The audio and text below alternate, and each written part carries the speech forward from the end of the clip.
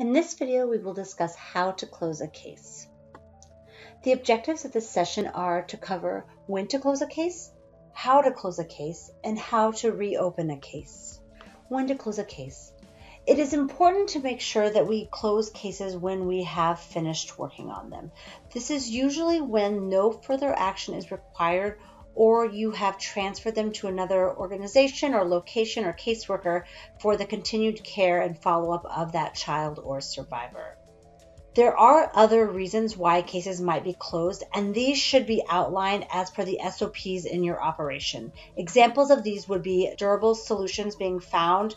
Perhaps the person has not been reachable for a specific amount of time determined in your operation to be reason for closing a case.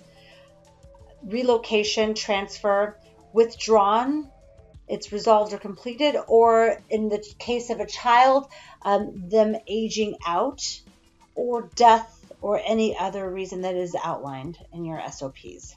If a case has been closed, it is possible to reopen that case instead of creating a new case. As you might remember, an individual is only allowed one open GBV or child protection case. So if you have closed a case, you can go ahead and reopen it rather than creating a new case. You want to do this if the protection issue for which the original case was opened still applies or is strongly related to the reason for reopening. Now we will look at how to close a case. When I go to close a case, I will need to locate the case that I am looking for. Once I have found it, I will then begin to do the final review.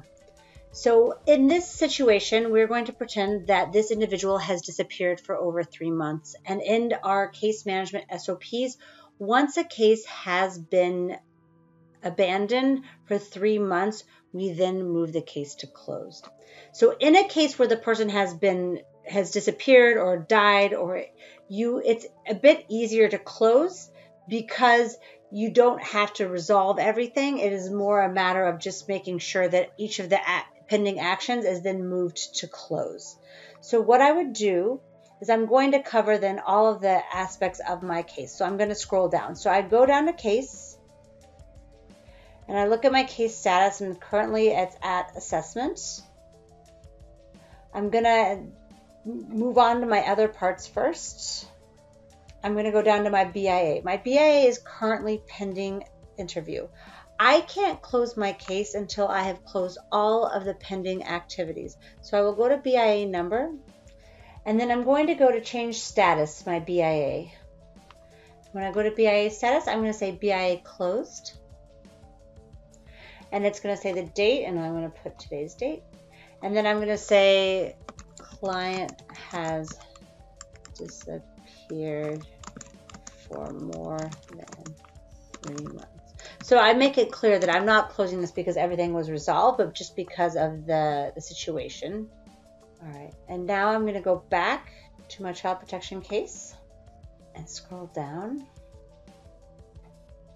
And if there was a BID, then I would also go to the BID and I would do the same thing. I would go up to change update status, and I would change that to closed. I would go to any intervention and I would click on them, and I would go to referral. So this referral is closed. This referral, I will change status, closed. And so then these are your options. So you can action taken, withdrawn by sender, reviewer. So right now I would say withdrawn by sender because we were closing the case. And now I will scroll down again. I'll scroll down to this referral. I will do the same.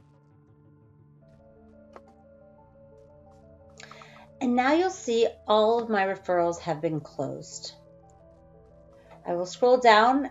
I have all my other case files, so the individual referrals, incidents, LP assessments. I would need to look down to make sure that all of these are also, everything is closed. And once I've reviewed everything and I see that it is all closed, I will then scroll back to the top and I will change process status. I will click on the ribbon to process status and I will click it to close.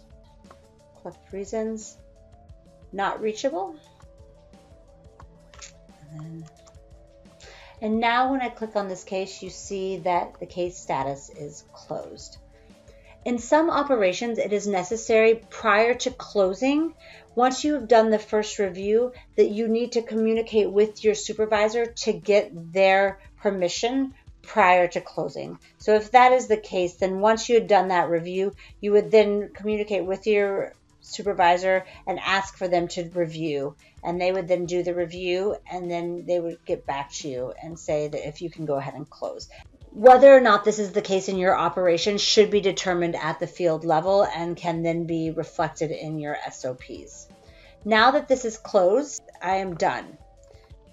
If I wanted to reopen this case, so perhaps the person comes back next month and would like to continue with services, I can go ahead and reopen that. And what it would be is go to change process status, and then I can activate it again. And then if I was to search for this case now, I would find that it's back to active, and I can go ahead and change and create what I need. I would then want to write in reason for reopening.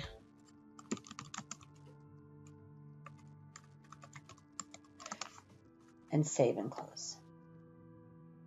And that is how you close and reopen a case.